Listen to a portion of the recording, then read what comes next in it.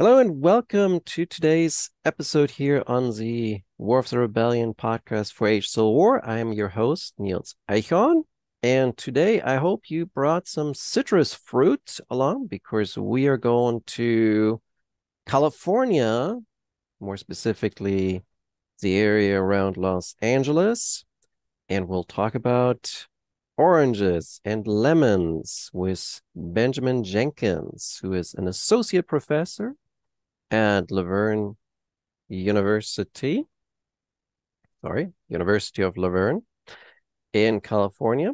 He is also an archivist at the university. Ben holds a PhD in history with a focus in public history from the University of California, Riverside, but is also a master in library science from San Jose State University. We are going to talk with him today about his newest book, which came recently out with the University Press of Kansas, Octopus Garden, How Railroads and Citrus Transformed Southern California. Thank you for joining me tonight, Ben. It's a Well, pleasure to thank you for have having me, you. Nelson. It's a real pleasure to be here. Thank you for having me. I'm happy to talk about this book, and I hope Civil War aficionados find it interesting since there are a few sort of distant connections to the war in here. Yeah, I went saw your book on the University of Kansas website, or yeah, Kansas. What is the title here? Kansas University Press of Kansas. University Press of Kansas. There we go. Thank you. Getting confused. There's the toughest one. They Um, are, yeah. Sorry for you guys if you're listening to that. But I saw it and I was kind of like, was very interesting title and something different, sort of related. I've done weird stuff with like chefs in the South before, so I was like, ooh, this is something very different for a change. But I think most of us who deal in some form with the 19th century are familiar with Norrison's book, The Octopus. So as I immediately kind of, when I saw Octopus Garden, it seemed like there was a connection there. So maybe you can tell us a little about the title first, how you came to put Octopus and Garden here as your main title. I'd be happy to. As you pointed out, Frank Norris, who was a novelist in the late 19th and early 20th centuries, wrote a scathing criticism of the railroad in California. His book was titled The Octopus, and that was actually a title that he borrowed from a lot of public articles, newspaper cartoons in the 1880s, which tried to depict the railroad in California as this multi-tentacled monster that was like Mm, holding the state within its grasp and wringing as much money as it could out of miners, out of the state government, out of mm, commercial interests, and above all, out of the agricultural sector. Norris's book, the edition I have, is about 500 pages. So that's it's long. just it's very long. Yeah. Especially for like a 19th century novel. It's this really, so I would argue that it's romantic, although technically it's 20th century since it was published in 1901. The writing started a little bit before Right. that. But I would argue that the prose is very sort of romantic, evocative, something Mhm. sort of in the same vein as you'd see in the early 19th century, but very much descriptive of the railroad as this dark force in California, really menacing physical presence, whether that's in the boardrooms, whether that's running down livestock, as he describes in one particularly gruesome passage in the book. Yes. So that idea of the octopus with its like iron tentacles of steel rails sort of stretching across the Golden State is Mhm. something that I'm very much indebted to Norris for coming up with. Your book is way more accessible and less gruesome, so let's point that I out hope from the so. start. Like, oh my gosh, I remember giving my guild age students the octopus, and it was kind of regretted that. It's not an It's easy book to read.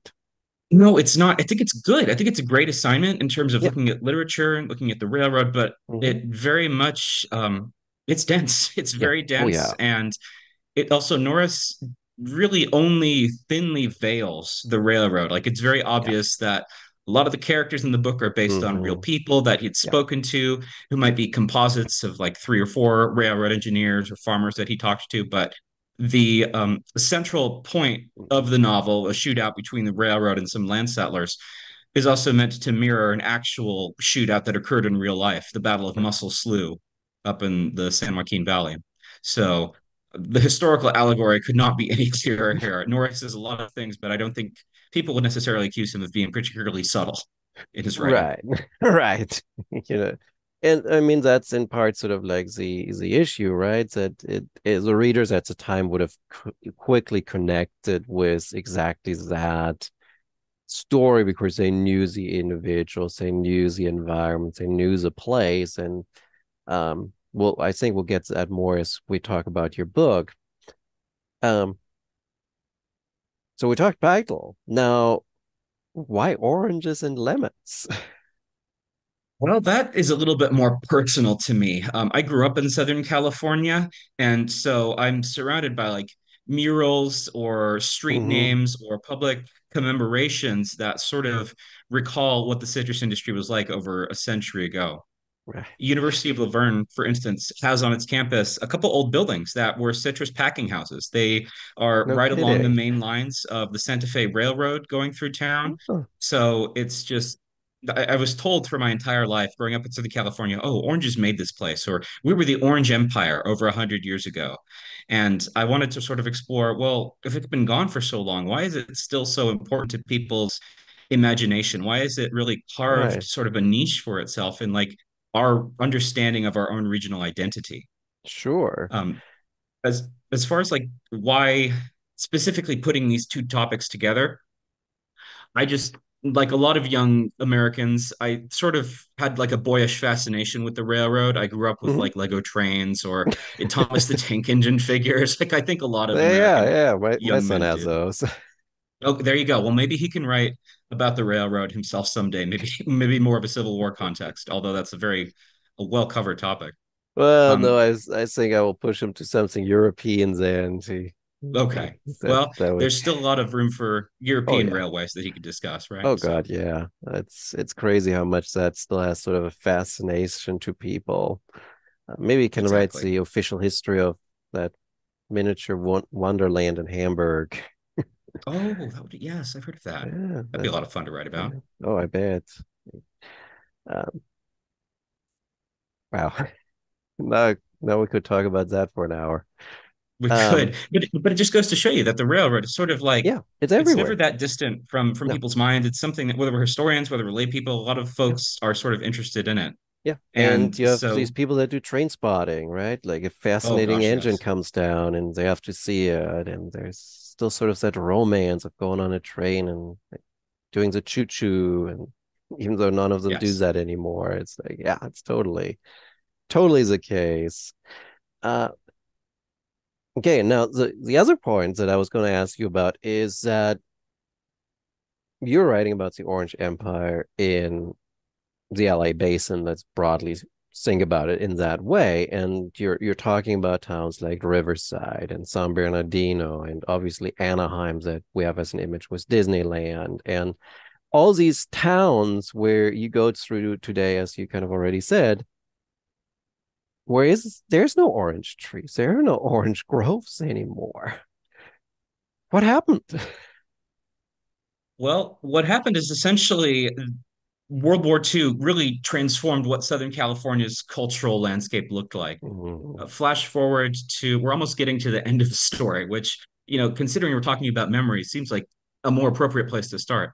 yeah. But in the 1940s, as the US gets embroiled in this war with the Axis powers, and particularly with Japan, California is like not ground zero for the war in the Mm, Pacific, but it's a perfect place to build battleships, to build aircraft, yeah. which are going to be deployed to the North Pacific and end up in places like Midway, Guadalcanal, all the battlefields. Mm-hmm. And so, as a result, all the oranges that are already here get sort of uprooted. The trees get bulldozed and removed and turned Mm-hmm. into factories, steel mills, and especially housing for new workers. Right.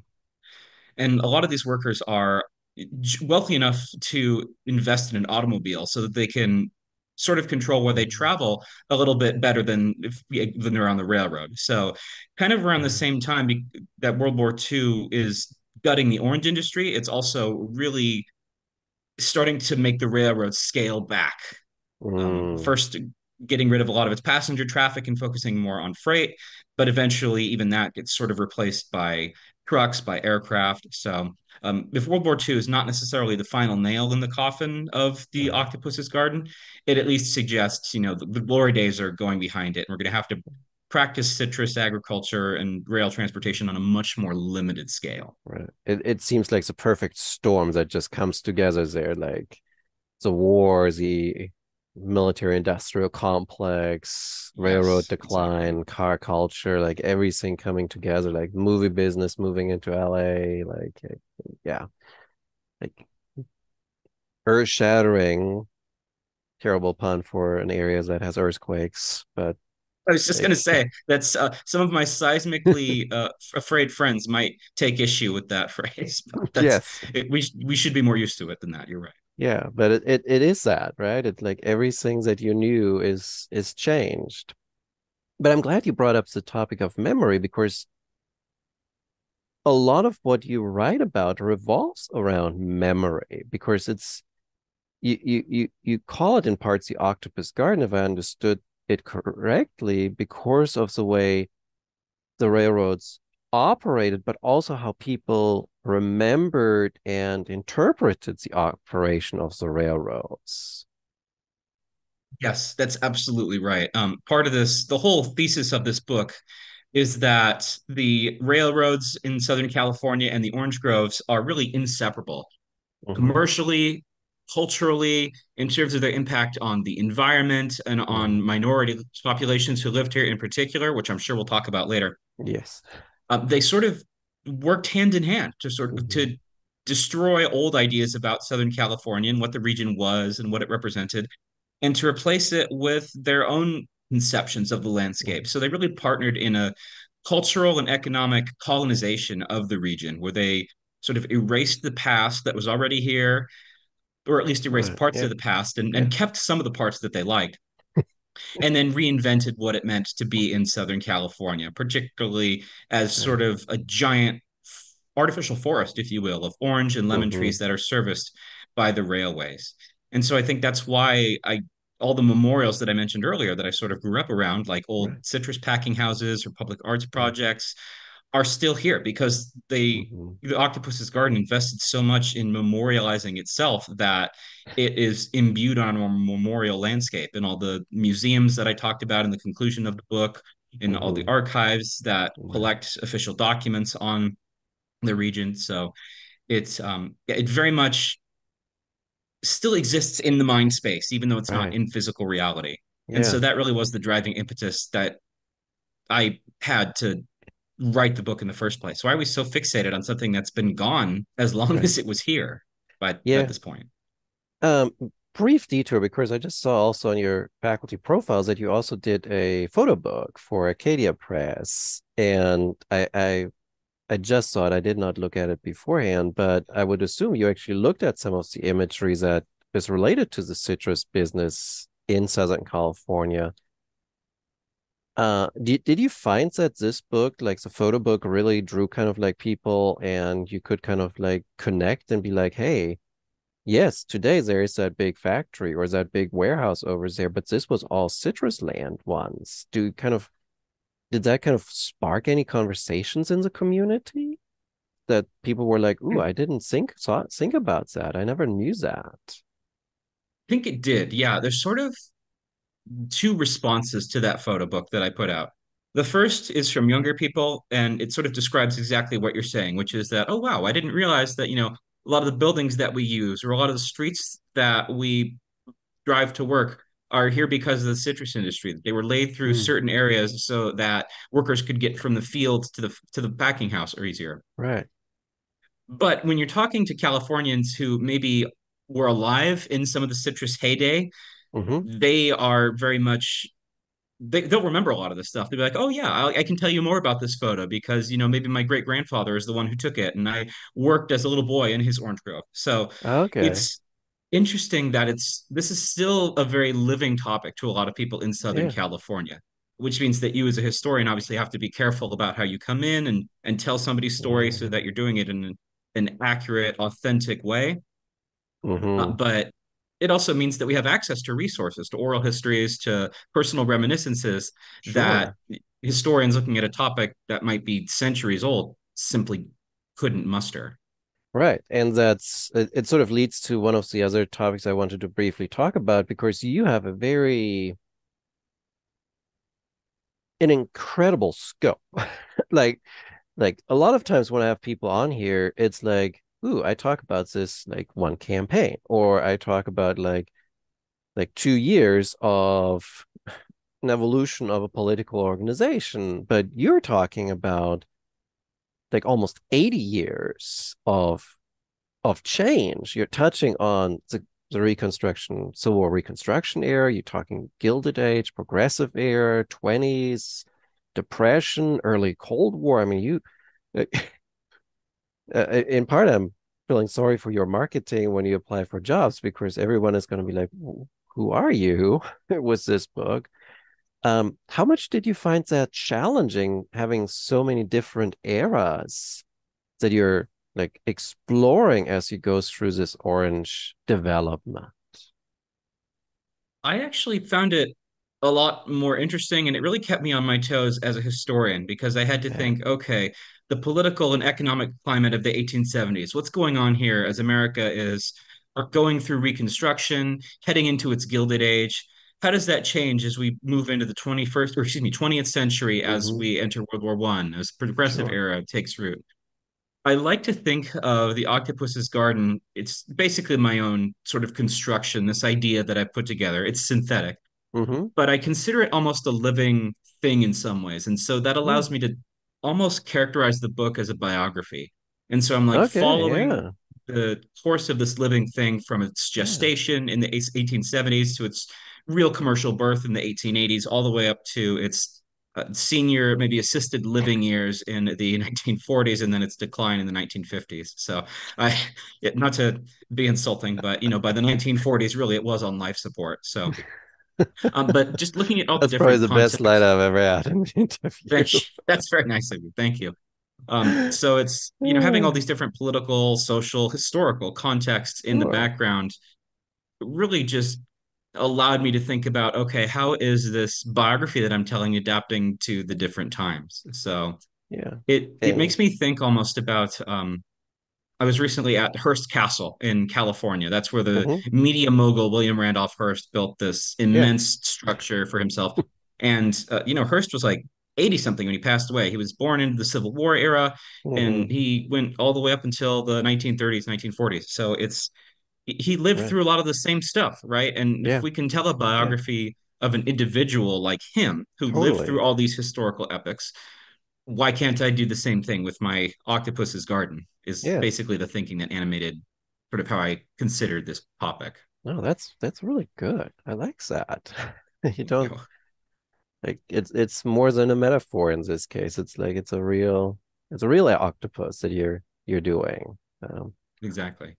you should have encouraged the press to kind of like have like each chapter was a little octopus and like baby octopus and like teenage octopus and like rollator octopus towards the end. Like that. Wow. Nice, nice, nice. Maybe if I do a revised edition in a few Yeah. years. Yeah, there you go. Or paperback version can we can suggest that for the paperback version. Exactly. Um, let's then talk about like I already kind of asked you a little about the region here because we obviously have like there's so much to kind of consider with regard to kind of the environment, the like like but let's talk first about the people a little bit because obviously this is not the like Turner frontier sees as kind of empty wilderness that these orange growers come into. It's an environment that's already inhabited. And by the time the Americans come, we have native Californians and Hispanics that are already here. So how does this Anglo arrivals or railroads, natives, Mexican, Californios, how does this all kind of work or not work together? That's that's a loaded question that we could spend an hour on, and that's something that we've seen an Do the explosion of Cliff Notes. scholarship about. Yeah, okay, the Cliff Notes version. The really short version is that in the last 30, 40 years or so, there's been an explosion of literature on the first peoples of California, our Hmm. indigenous cultures, and the Latinos who lived here afterwards, or Hispanic people, I should say, first, and then later Latinos. Hmm. And those cultures already sort of had difficulties with each other. The Spanish colonizers of the Franciscan church who came in, for instance, really tried to erase indigenous cultures Right. and to turn native peoples into good Christians. Hmm. And so Americans come in later and they sort of are like, wow, that's a worthwhile project. Let's continue that by starting a boarding school for Native American students or putting indigenous peoples onto reservations where we can teach them how to be farmers, right? Which are Right. practices that I think we would rightfully characterize as harmful in the Yeah. 21st century.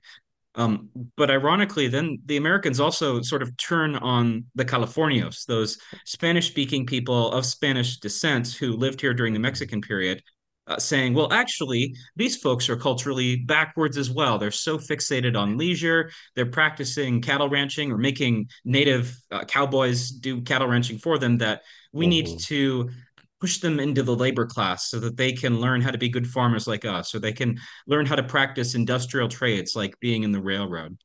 So that's really part of the cultural colonization that I talked about earlier is Hmm. that Americans come in, they use the octopus's garden as a mechanism to subjugate or continue subjugating people who are already sort of at the bottom of their view of what California should be. And Right. by no means is this specific to California, right? It's sort of something that had happened in Texas, across the American Southwest. Mhm. It just takes its on its own distinct citrus themed flavor Right. here because California always feels like it has to be special and different from the rest of Right. this country. Just like Texas.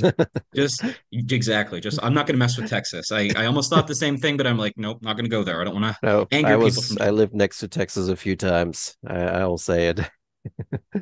But it sort of reminds me, like when you were talking, like that whole racial reimagining of the United States that we have during the 1840s, 50s, 60s, especially in the West. Kind of like since he just was won the bankrupt, Elliot West's new book that I have a written interview about on Age So War, and it's like that's what's happening, right? And your California is sort of the microcosm of that very conflict that is taking place across the United States. Um, so let's start with Native Americans. What happens to them during the course of this emergence of the Orange Empire and then its fall when the octopus sort of goes on life support? So really the story of indigenous peoples in California, if we can take the dozens of cultures that lived here before European colonization and try to boil it down into something palatable, Hmm. is one of attempts to control and attempts to erase their culture, and yet forms of resistance, whether those are cultural and economic, on the part of indigenous peoples.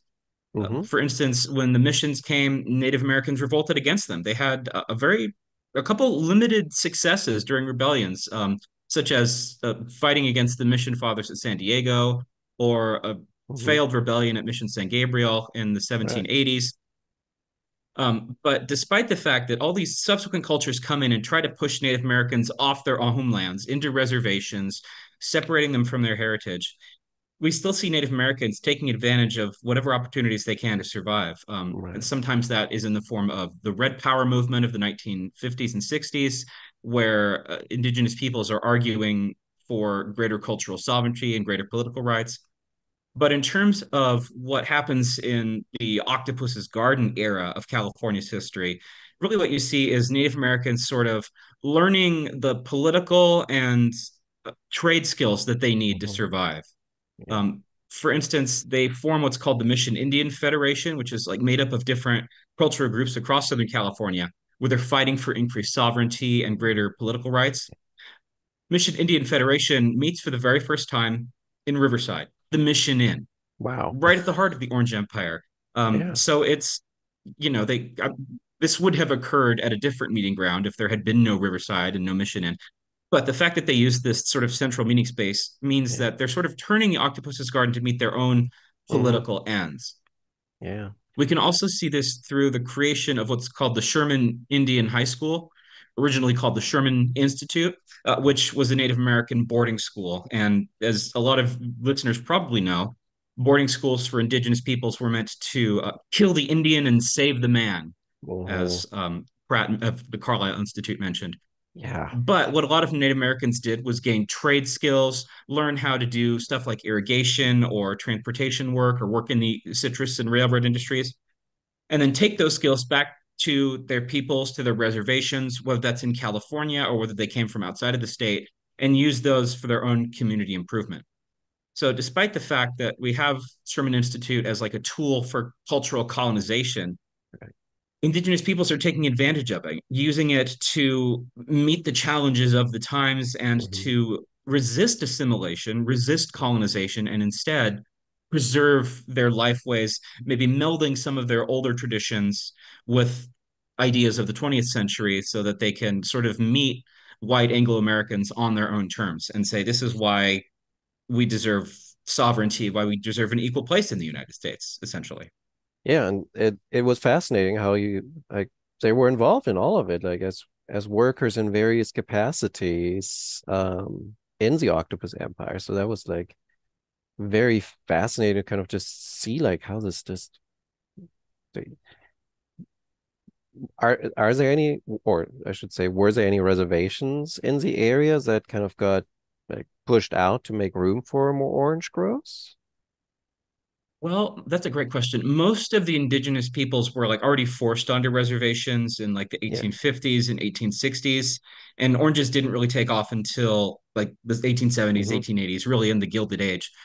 So native peoples had pretty much been removed already, confined to reservations. Okay. I mean, the fact that by the time the Octopus's Garden got started, the missions had already been around for a century, and the Right. missions were the original institutions that had pulled Yeah. Native Americans off their lands and said, "No, you have to work here on this small slice of land."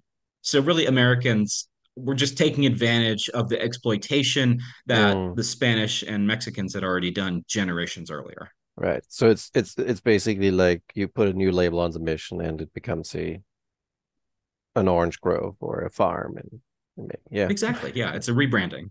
Yeah.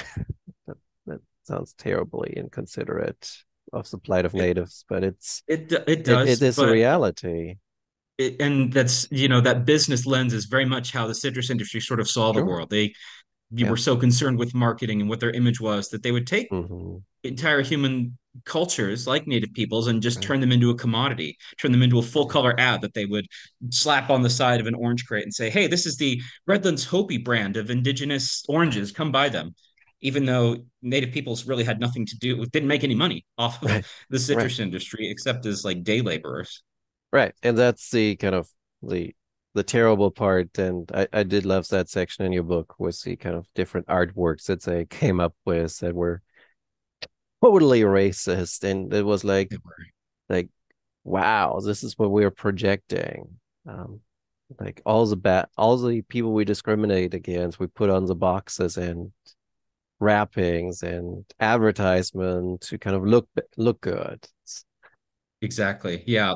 Whether they're trotting out supposedly carefree Mexicans to come play guitar for the consumer, Right. or whether they are taking these really disgusting racist cartoons of Chinese Americans and using them to sell. They're really reducing the people who are actually doing the work in the orange groves, building Hmm. and maintaining the railroad, and turning them into saleable commodities, Yeah. which would rightly be called out as racist, as discriminatory, as harmful today, but was seen as cutting edge advertising back in Yeah. the early 20th century. It's we've had a pretty radical shift since then, but I mean that Thankfully. really was marketing. Yeah. It was No. pioneering marketing. It was really cutting edge for back then. Yeah. Um, let's see, which let's talk about the Hispanic. Well, Yes. we should be careful with the terminology here because we have the Right. original Californios who were there as Spanish settlers, which then, of course, becomes Mexico, Mexicans, so sort of speaking, but they're the Spanish speaking people in the United States and California. And then you eventually get Mexicans who come over for labor opportunities in various forms. How Let's start with the original Californios because we have all these stories about like as a result of the Treaty of Guadalupe Hidalgo, they were supposed to have their land grants recognized, which of course we all know that is everything that doesn't happen, and they often have very big struggles. How many of these orange groves were on lands that I kind of feel like taken from these original land grant holders in California? Well, first off, I appreciate the fact that you use the phrase Californios because so many Spanish speaking peoples in what was Mexican California didn't see themselves as Mexican. They thought, we're sort Right. of different. We're 1,000 miles from Mexico City, so we are Californios. But in terms of how much of their land is used for citrus, the answer is most of the citrus land actually belonged to them or would have Wow. been part of their ranchos at some point. Yeah. This land has such a contested history as being where native peoples lived, and then Mm-hmm. the missions took it and augmented it as their land, and then the Californios secularized it and turned it over to private rancheros. But essentially, by the 1860s and 70s, a lot of the Californios recognized we can do two things. The Mm-hmm. first is that we can take part in really long court battles to confirm our land ownership. And typically, Which we they would might. win those battles. They had the law Yeah. on their side, but they would lose money and decades of their lives going through the court system. Plus So squatters the who second probably come onto option, their land that they have to get rid yes, of. exactly. They had Yeah. squatters that whole time, precisely. The second thing that they could do was decide, well, forget it. We're just going to sell this land, get whatever money we Mm-hmm. could. And some of the larger ranching families chose to go the second route. They decided it's Okay. just not worth it. The Yeah. best thing we can do is try to salvage some money, maybe use that to invest in, Mm-hmm. newer forms of transportation or maybe lay out an orange grove of our own. And so the Californios were, I hate to use this phrase, but sort of forced out of the way by Yeah. one means or another, whether by their Mm-hmm. choice or by squatters, by the end of the 19th century. Yeah. And then, of course, we have the laboring forces then that both native and Mexican that come to kind of work in uh, either the orange industry or the railroad industry. Uh, how much discrimination do they face? Like, is like obviously we all know, like it's still the case today, right? That if it comes to manual, dirty labor, it's mostly immigrants that will perform it because no one in the US Yes. does it. And yet we hate that the people that come for that very labor, even though we wouldn't function as a society without it. You're And exactly right. how Yeah, how how does is that a similar situation when we look at the railroads, the oranges in the Octopus Empire here? Is that it is that same Octopus Garden? Is that the same kind of situation then as it's now? absolutely. If you look at, let's take the Chinese population of California for an Mhm. example. Yeah. California has had a pretty significant Chinese population ever since the gold rush. They Mhm. very famously built the first transcontinental railroad, the Central Pacific. Yeah. Later, they came down to Southern California and they laid tracks to places like Los Angeles, Mhm. Riverside, San Bernardino. And the railroad company publicly stated, we love Chinese workers. They're so efficient. They work effectively as teams or gangs that Right. so they are essentially way more effective and efficient than white people. Yeah. So privately, railroad executives might say, "Oh, they're culturally different, or we don't like the way they speak or the way that they dress."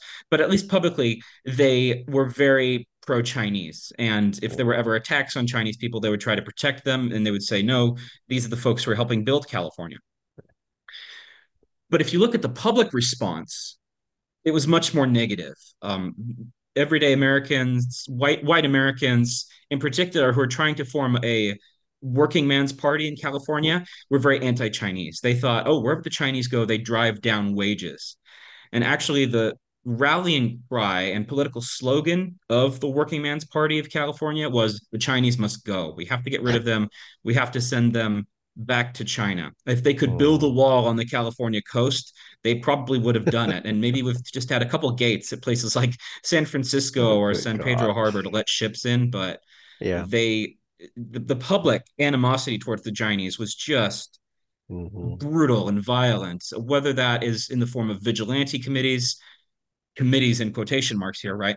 Right, Such as right, the awful lynch mob that went on a rampage through Los Angeles' Chinatown in 1871, right. or whether that manifests in legislation like the Chinese immigration ban of the 1880s or the Alien Land Act here in California in about Hmm. 1912, 1913, which said, Asians can't own land here, essentially. Right, right. These people really built the railroad. They introduced new citrus techniques. For a while in the 1880s, the Chinese were like the dominant growing force in the citrus industry. Mhm. Without them, there would not have been an octopus's garden. And yet, the very people who are making this economic and political project a reality get That, squashed, get forced to the lowest right. rung of the socioeconomic Yeah, ladder. It's just this weird sort of yeah, dichotomy. I yeah. mean, not just the railroads, but also the citrus industry would come out. Citrus landowners would say, "We fully support our Chinese workers. Stop attacking Yeah. them. They're the ones who are making the citrus industry profitable, bringing all this Hmm. money back to California. Stop enacting violence against them," Right, right. Yeah. which of course didn't work, sadly. No, that's the sad part, right? It's like it's always the mob never listens once it's kind of riled up and it going against a group of people. And Absolutely. the rationale of of a person sort of goes out of the window in that moment. You're like, you don't think straight anymore. It's Yeah, it's it's literal mob mentality, yeah, right? When totally. yeah, when one person does it and the fuse gets lit, Yeah. it's Yeah. just sort of how human beings respond, sadly. Unfortunately, yes. And again, that's like we see it all over the United States during this period, which is like where your book is so illustrative that you have this one area where we see it all coming happening too. Let's talk about,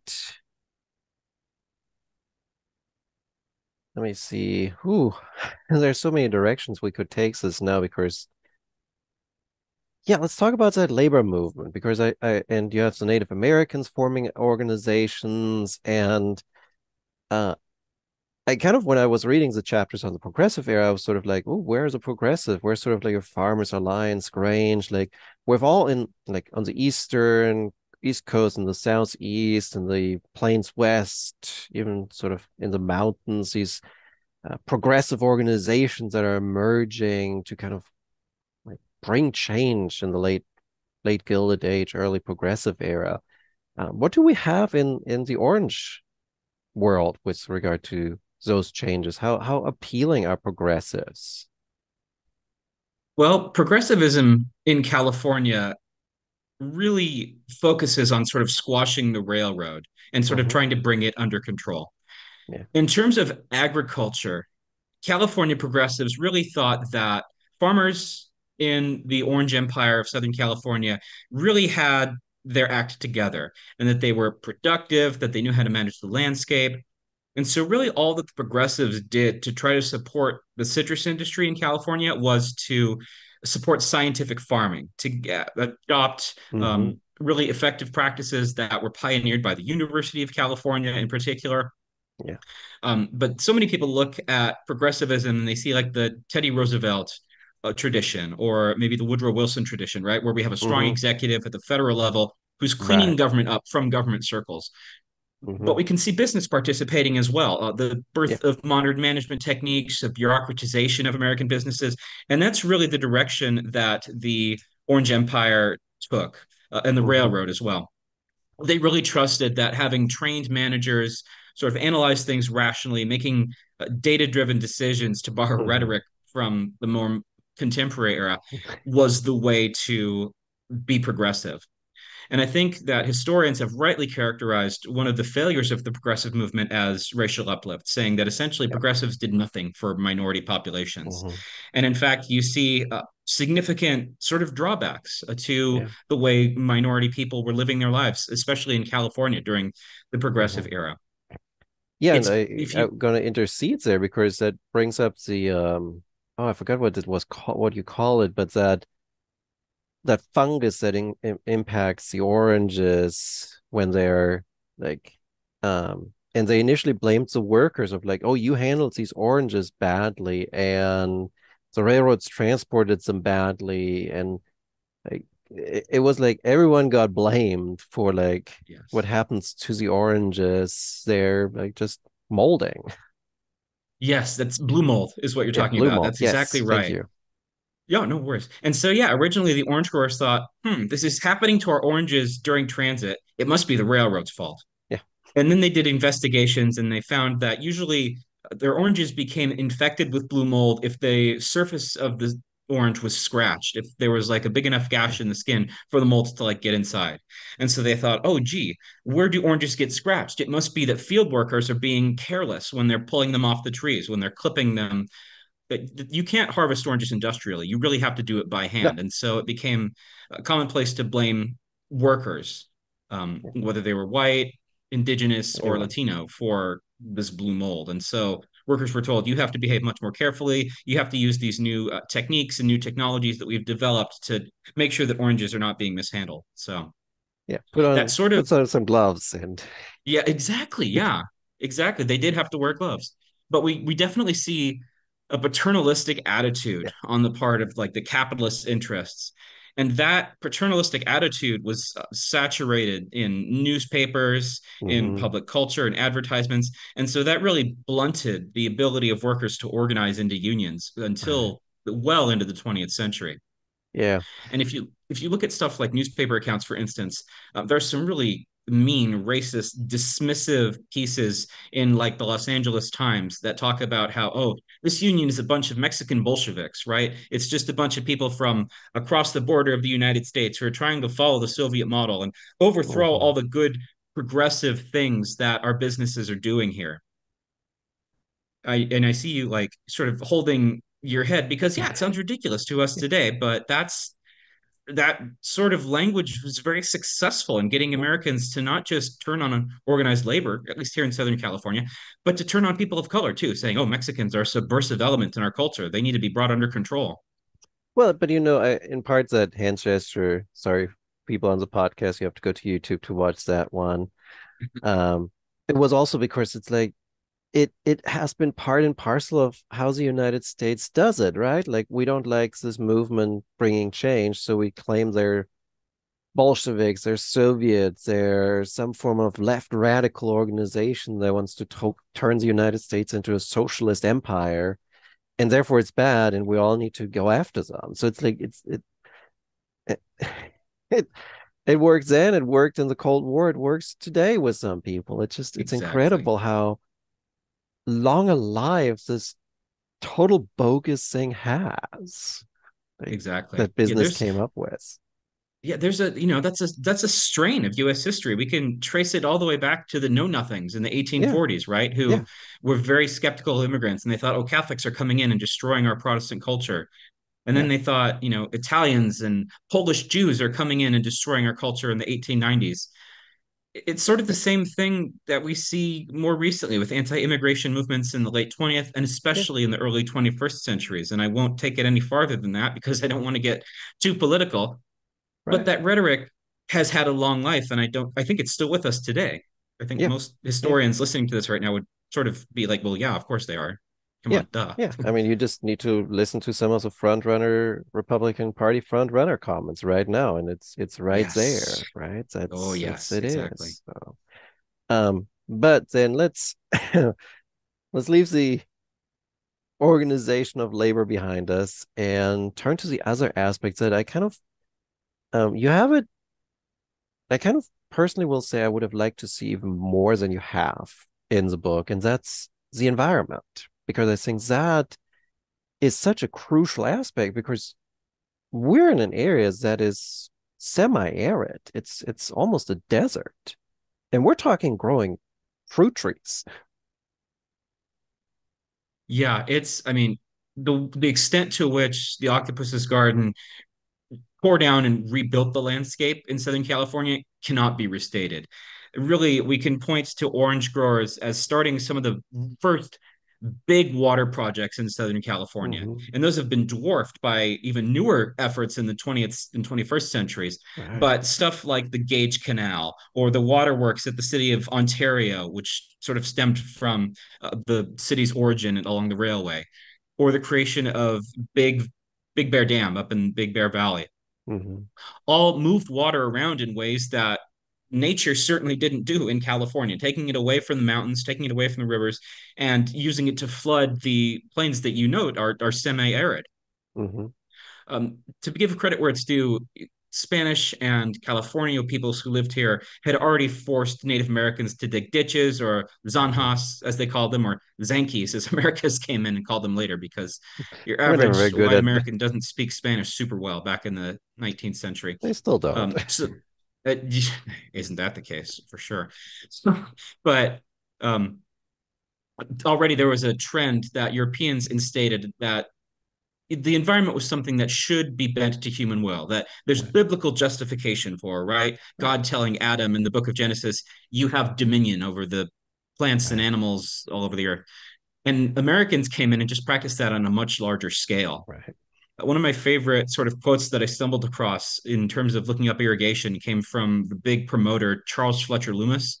He's like a huge name in like the promotional effort of LA. And he said, if Southern California didn't have brooks, then never mind, we could make brooks. We could manufacture water out of thin air. And that's really how the Octopus's Garden sort of imagined itself. Right. But water is really just one aspect of the story. The fact Hmm. that native plants, native grasses and trees were decimated, were uprooted Right. to make way for oranges and lemons, which come from originally from Southeast Asia. They're completely foreign to California. I Hmm. I still will meet people who think, oh yeah, citrus is a native California plant. It is not. It never has No. been. Yeah, it was grown in Southeast. It originated in nature in Southeast Asia, and it sort of made its way across Eurasia and eventually to the Americas. But we introduced it. So Yeah. anytime you go out into the landscape and see an orange tree in Southern Yeah. California, you know that it's fake, that it hasn't been here Right. for more than 100 years. Yeah. And of course, the railroad is sort of idealized as like disruptive environmental agent in 19th century America. And there have been so many scholars who have written about this, from Wolfgang Schivelbusch to Leo Marx. But Right. essentially, what the consensus today is that, yeah, the railroad did tear across the landscape, but it also promoted environmentalism in some areas, or it promoted Mm. the creation of farms along its tracks so that it could Hmm. therefore capitalize on business of local shippers. So we see the railroad going to great lengths to promote California's Octopus's Garden, supporting water projects, Hmm. supporting the different scientific endeavors that are going on to manage groves and to plant trees more effectively. So the railroad is an equal participant with Right. the citrus industry in tearing down the old landscape that lived here and replacing it with something new. Yeah, it And seemed very in your symbiotic in that. They were kind of yes, feeding off each exactly. other. They really are.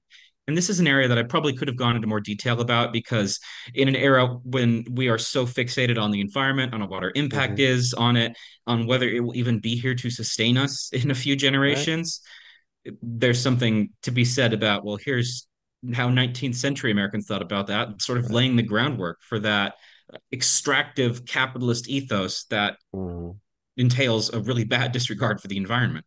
Right. And that's like exactly right. It's like we think sometimes extractive industries like coal or gold or silver mining or oil, but like orange trees too are extractive, and that's they Yeah, extract the water exactly. out of the region. And in many ways, that's where I kind of like it's like, yes, there is this, and there were some people at the time that spoke very favorable of this, like, let's bend nature to our human will. But you live in that region. Like my mother-in-law lives in that region. I've been to the Los Angeles area twice in my life, and it's you can see the impact with like these, like you can't water your lawns anymore. You can like there's so many restrictions because of drought in the region now. that you can so tell this is just all artificial. It's not like Yes. it's not natural. And like in classes, I always taught about like the Anasazi or the Hokan people, and it's like I always put it out as a warning of like these civilizations fell because they overstretched their environment, and it like the seed of that lies with sort of the oranges for the white Anglo-Saxon settlers in California. That's exactly right. If you look at California's water usage today, yeah, here in Southern California, we use it for watering our lawns, or some people use it to water down their driveways, which is really wasteful. Or Or car we pump wash, it into places like theme parks or water parks. golf But courses. golf courses, exactly. But who's taking the biggest share? It's industry and especially agribusiness in the Yeah, Central Valley. yeah, So, despite the fact that we do regularly face drought, face water shortages, we're still feeding the Orange Empire, which is no longer in Southern yeah, California. It's moved out to the Central Valley. But that environmental impact, that idea that we can just take water and do whatever we want with it, is right. still very much built into the California mindset. And Hmm. I do tend to think that we're going to have to face some pretty drastic cuts and changes to the ways in which we use our water in the Hmm. next few years, or we just won't have enough. Right, right. It's that there's a reckoning coming. That's There a is. sad saying. But yeah, it's like sort of Teddy Roosevelt said when he kind of wanted to conserve, right? Said it's like if we don't conserve now, it's gonna be a issue in the future because we will just use up all our resources and not leave anything for the next generation. So Exactly.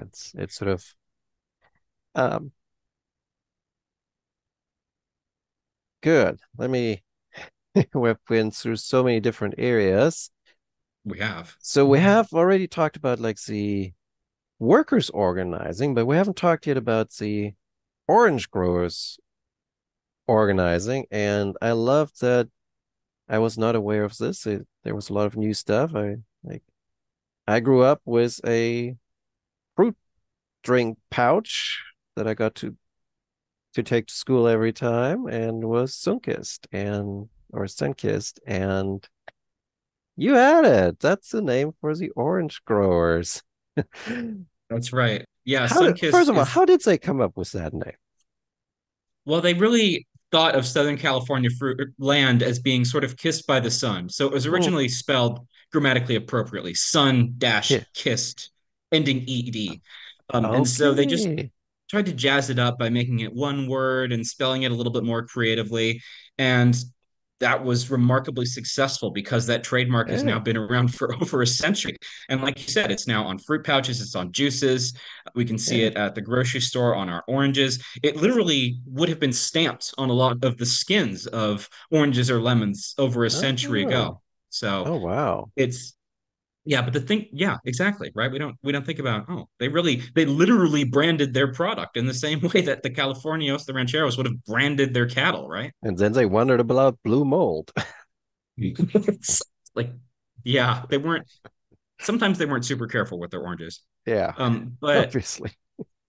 but the thing about Sunkist, or as it was officially known, the California Fruit Growers Exchange, is that it was a grower created and grower led organization. Hmm. So it was actually landowners coming together, people who produced citrus to form sort of their what they called cooperative from the ground up. Rather than Okay. bringing in managers from outside, rather than having business interests, maybe who had no connection to citrus to lead them, they took it upon their own shoulders to Hmm. create a corporate structure, to use the best forms of scientific management in the groves and in marketing. Hmm. And that has been remarkably successful. Sunkist is still around today. It's still a Right. dominant force in California citrus, and it is still primarily controlled by growers, by the actual families who, in many cases, are second or third generation orange growers, primarily in the Hmm. Central Valley. So it Yeah. can't be overstated how successful Sunkist was. Of course, it's faced challenges, dark days in the 1930s or in World War II, but the fact that it's survived to adapt to so many different eras, I think suggests that the idea that these orange growers had was clearly a success over the long Yeah. term. And correct me if I'm wrong, but because they are an organization that just brings these independent growers together rather than owning it all, they would not have been subject to any kind of trust busting either. Yeah, exactly. They faced Yeah. periodic scrutiny from the government, but nothing that could have potentially even shut them down. Yeah. Because you're right, it's cooperative. Like people sort of get as much money back from Sunkist as they put in. Mm-hmm. Not to sound Marxist, but each according to their needs, right? Right. Oh, Which is, I yeah. mean, nothing wrong with sounding Marxist, but just to say that certainly these corporate orange growers certainly would not have thought of themselves as Marxists. Sure. Well, businesses like welfare as long as it's welfare for them, right? Yeah, That's socialism for the top classes and then brutal capitalism for the rest of society, right? yes, yeah. And that's how did the railroads feel about this? Because if you are a small orange grower, you have a lot less power to negotiate your fares with the railroads than if you represent like all the orange growers of California. So the railroad is really of two minds about it. On the one hand, you're right. They were very annoyed that by coming together, these orange growers were making themselves more powerful. They took part in a number of legal actions against the railroads that sort of made them keep their rates down Mm-hmm. and offered better supplies, lower cost supplies to orange growers. So, from that standpoint, it kind of hurt the railroads. But on the other hand, having these large businesses that the railroad could partner with made it easier to do advertising to support different Oh citrus fairs yeah. across California. So they almost like were grateful to have a corporate partner, like someone to direct their correspondence to. That was like now instead of having Okay. to send mailers out to every person in the citrus industry, they can Just just one. drop their flyers off at the Sunkist offices in Los Angeles and be like, okay, here's what we're doing. Here's what we'd like to see from you. You rally your people, and then we'll Yeah. be able to market things successfully together. So I think you could argue that the Sunkist had a positive impact on the railroad in some ways. Yeah. No, that makes sense. Uh, and it's good because I mean, again, we're going to that symbiotic relationship, right? That railroads and orange growers, citrus growers, they kind of coexist very importantly with each other because you got to ship these oranges out. How big like was it a like profitable thing? Like, could you make good money with orange growing, or was it sort of like marginal income? You could make a good income depending on how big your orange grove was. If Okay, you had yeah, one that was even 10 acres, you could live pretty comfortably off that, send the kids to college. It's okay, also important to keep in mind that a lot of the folks who grew orange groves sort of did so as a side business, or to use today's terminology, a side hustle. A okay, lot of professionals who came to Southern California in the post Civil War years were retired New Englanders, may have been doctors, lawyers, or other okay, practicing yeah, skilled professionals who had a little bit of retirement money to sort of tide them over between growing seasons. okay. So Well, yeah, that and it's not also that much work when you think of like what you do with an orange grove. exactly, or you Mm, can at the very most, you can pay a number of indigenous or Chinese workers yeah, really low wages to do the actual work right, in the right, 1880s. yeah, But that also means that maybe working class folks or poor people aren't able to sort of get in on the ground floor. You kind of have to already have mm, enough money to invest in citrus to tide you over, especially for the first 5 to 10 years when an orange tree doesn't bear fruit just yet, when it's still growing and doesn't pay for right. itself. Yeah, it's a lot of overheads that you have to shoulder at the start Exactly. there. But Yes. for that little tree in the backyard is not going to cut it. No, it has to, Mm, and that's sort of the curse of the citrus industry, right? Is that you kind of have to keep expanding and expanding. right. That's just the curse of all capitalism. Eventually, is that if you want your Sure. rates to keep going up, or if you want to keep maintaining profitability, growth, growth, growth all the time. Yeah. Speaking of, no, I don't think I mentioned that in the notes that I sent you kind of before the interview, but you mentioned that like some of the first orange trees were grafted. That Right. for those like who are not into fancy gardening, grafting is when you take like a branch from another tree and kind of merge two trees together. Um, Right. but Exactly. why did they do that? Like, Well, it was definitely cheaper in a lot of time cases to just sort of buy a branch from one tree, say from a Washington navel orange tree, and then graft it onto some other type of citrus, because eventually okay. that So they graft still will sort of grafted citrus on citrus, not like different. yeah, exactly. Okay. You can only graft, that's right, citrus on citrus. So you can't take an orange tree and like have it override an apple tree or some other plant. It has to be sort of in the same family. I mean, I suppose you could try it, but I'm not sure what kind of Frankenstein fruit you would produce. Um, There's so a biology it was a project. cost saving measure. What's that? There's a biology project. Yeah, I wouldn't recommend it, but No, I'm sure it's something that some biologist somewhere has tried. I'm sure. But it was really a cost saving measure that people Okay. really did to just like, okay, rather than buying a whole orange tree, I'll just get like a tiny branch of it, graft that Yeah. onto my tree and use that to create the kind of orange that I want.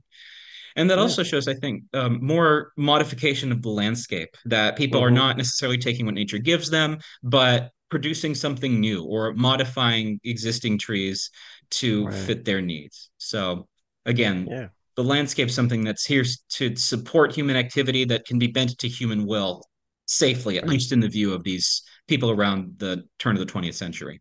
Totally. Totally. Yeah.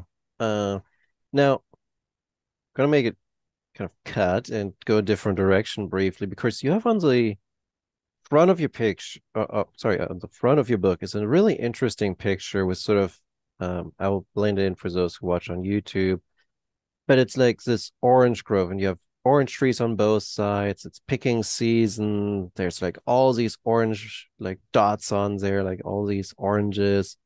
And running right through the middle is that railroad, that old steam engine.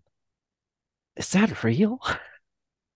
Yes, you would have seen something like this. I have actual photographs of steam Huh? trains going through orange groves as well. They're not all idealized illustrations like the one on the cover of the book. But yeah, the trains went out of their way to cut directly through orange groves. And they've used Wow. this as a tourist trap. They'd be like, hey, come on the Orange Empire trolley trip or the inside track flyer, and we'll take you through San Gabriel Valley or out to Riverside so that you can Huh. literally ride a train through the oranges and you can feel that the breeze pick up and waft the scent of citrus into the Pullman cars that you'll be on. So it's real. It's not fake. This is not idealized. This actually Wow. happened.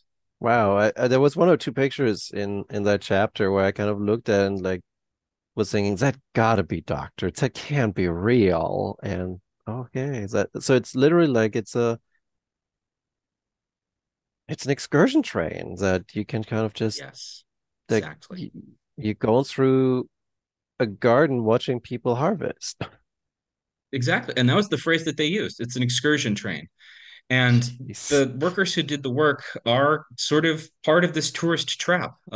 Yeah, yeah, The totally. railroads would market like, oh, we'll take you out to Riverside where you can see the Native American school, right? Which is training Yeah, all these students to do work in the orange grove. So that, again, there's that cultural colonization of yeah. indigenous peoples, of Latinos, and of Asian workers as well, that they're like being reduced to sort of curios that you can see from your train car.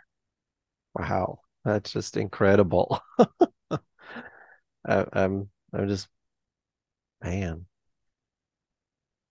So what shocked you the most when you looked at some of these images that they used and appropriated like native culture and like Latino culture, Mexican culture? Which one was the worst that you felt that they came up with?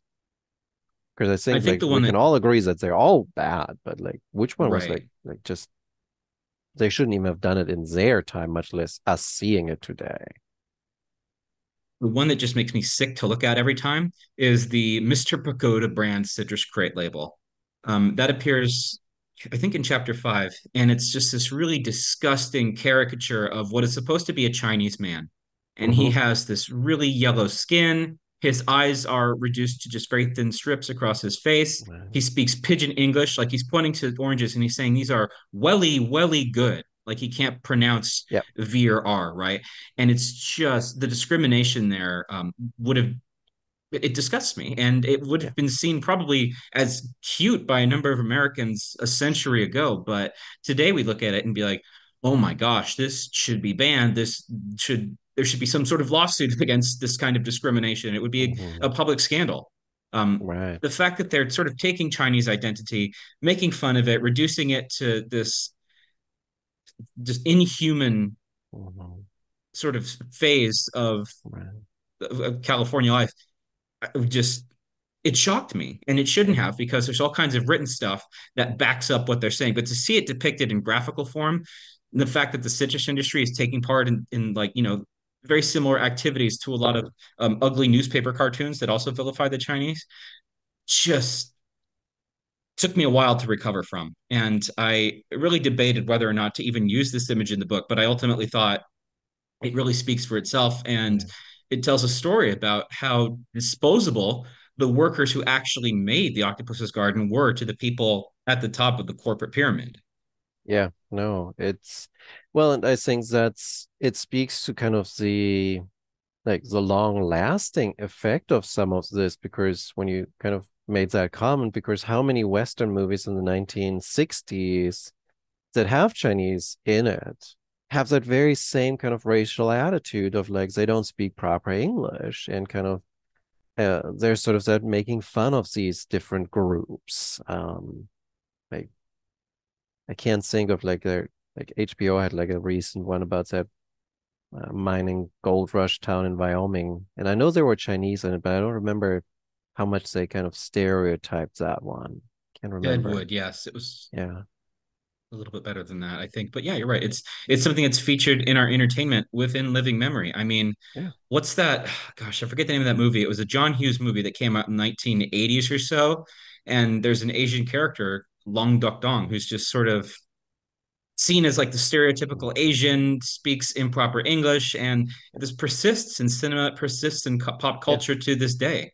yeah, Today, you might see it in memes that you circulate on the internet. There's a lot of racist, right, stereotypical behavior in those images that borrows exactly from the kind of advertisements and political cartoons that you would have seen in 20th century California. And yeah, it's dismaying that that rhetoric and that those images still persist.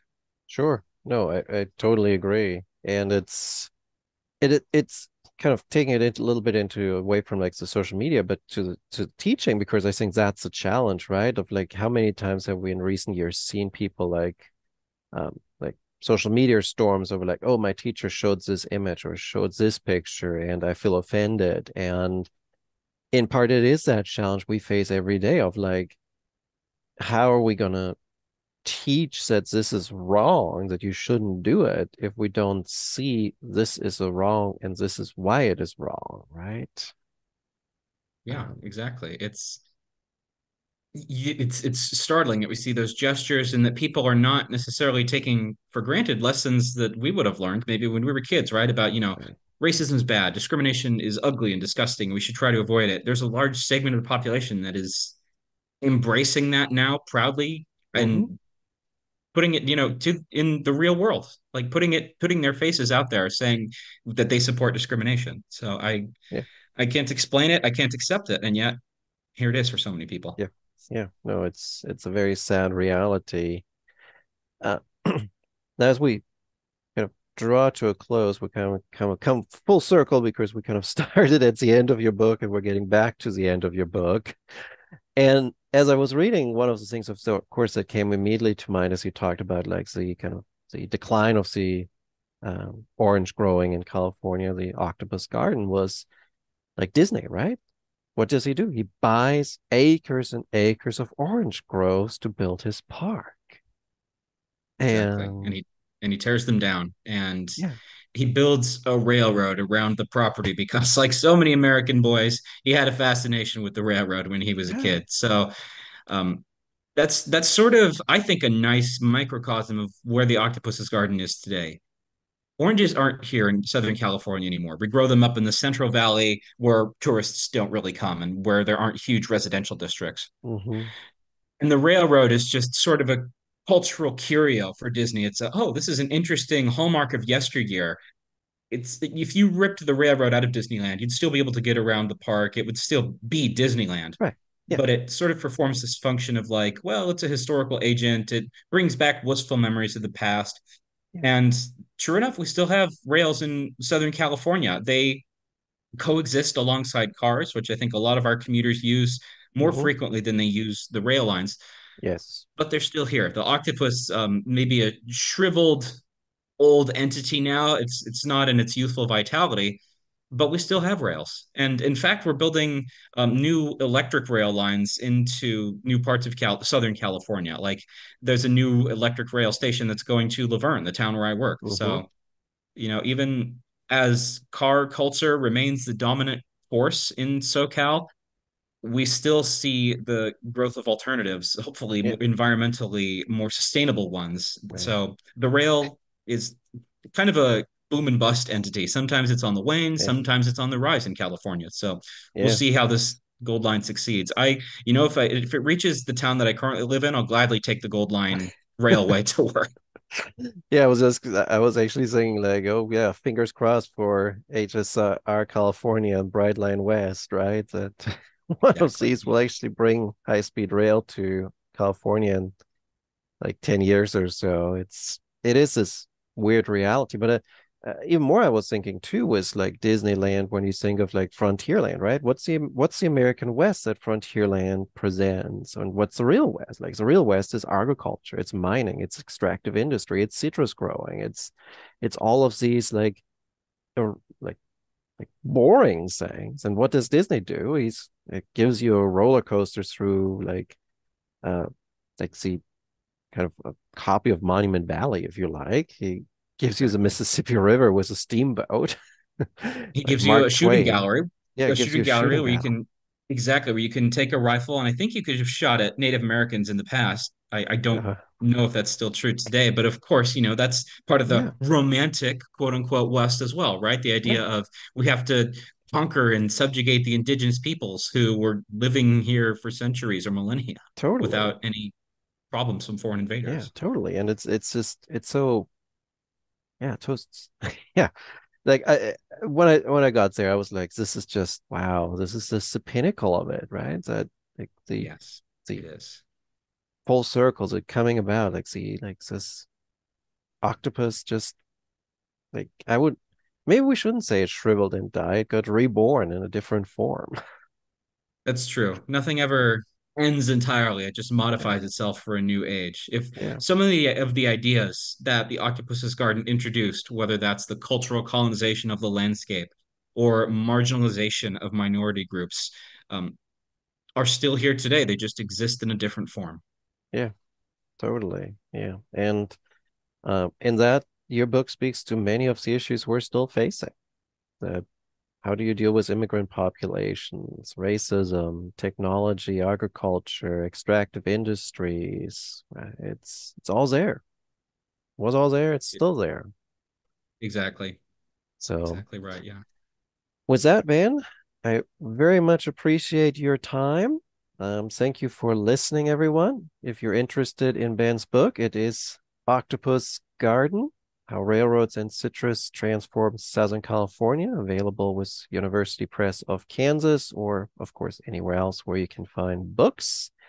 And Ben and I talked just before we recorded this podcast, too.